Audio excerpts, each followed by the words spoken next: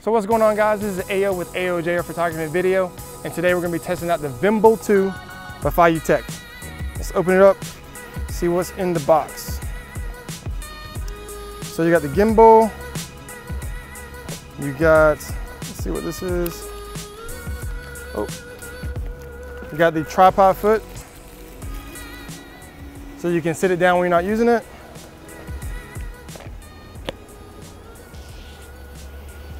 You got some instruction manuals and warranty information, charging cable. All right, let's take the gimbal out. All right, so put the tripod foot on, you just screw it in the bottom. And now you can open that up so when you're not using the gimbal, you can sit it down. All right, so just take your phone.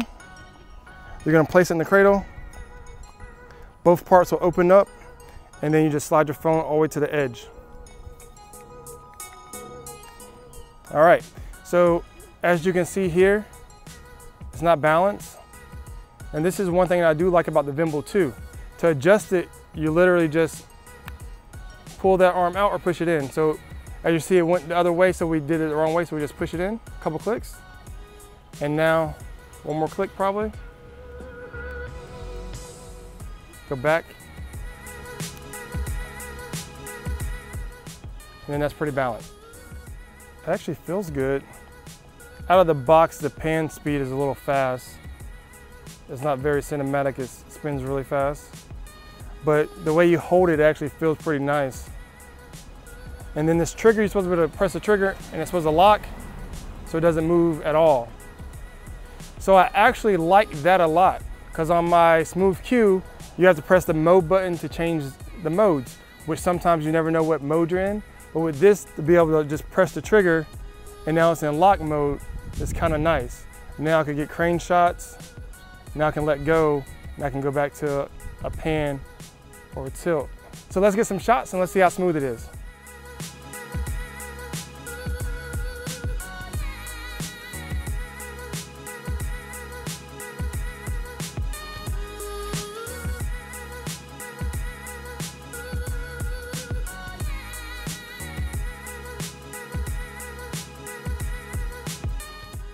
All right, so what I'm gonna do first is I'm gonna frame him up how I want to without pressing the trigger.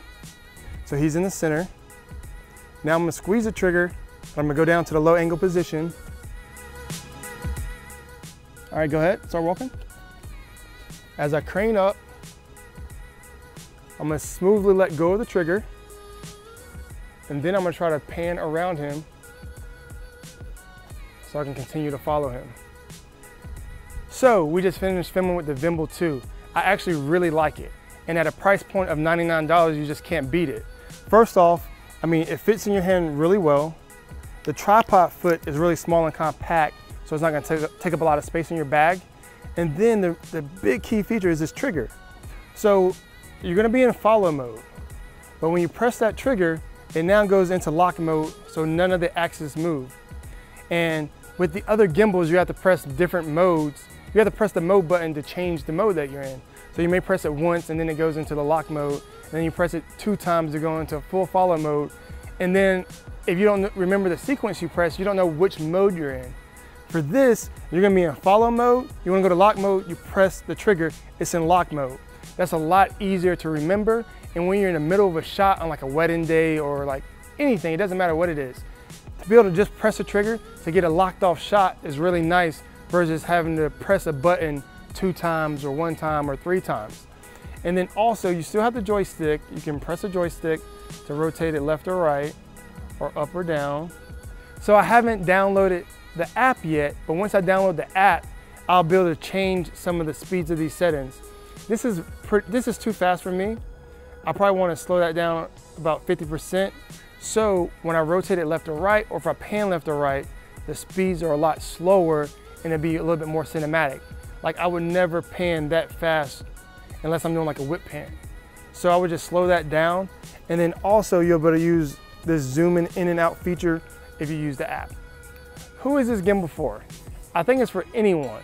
Even if you're a professional videographer, sometimes if you're going to record your kids or if you're at a family vacation, you may not want to bring your big heavy camera setup. Your phones these days can get really good video footage in 4K, and this little small compact gimbal can fit right in your pocket or right in your bag, and you can get really great tracking shots of your kids playing.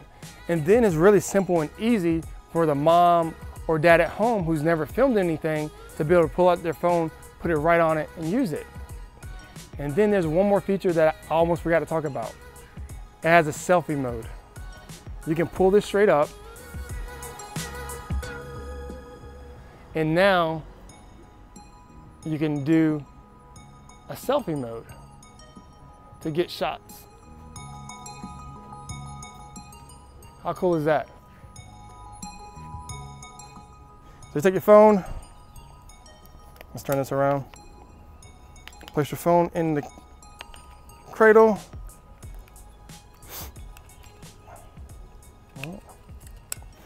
Oh. Let's not show that.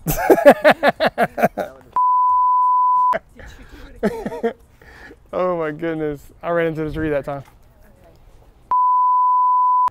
All right, so we just finished filming with the Vimble 2. I actually really like the gimbal. You know, for a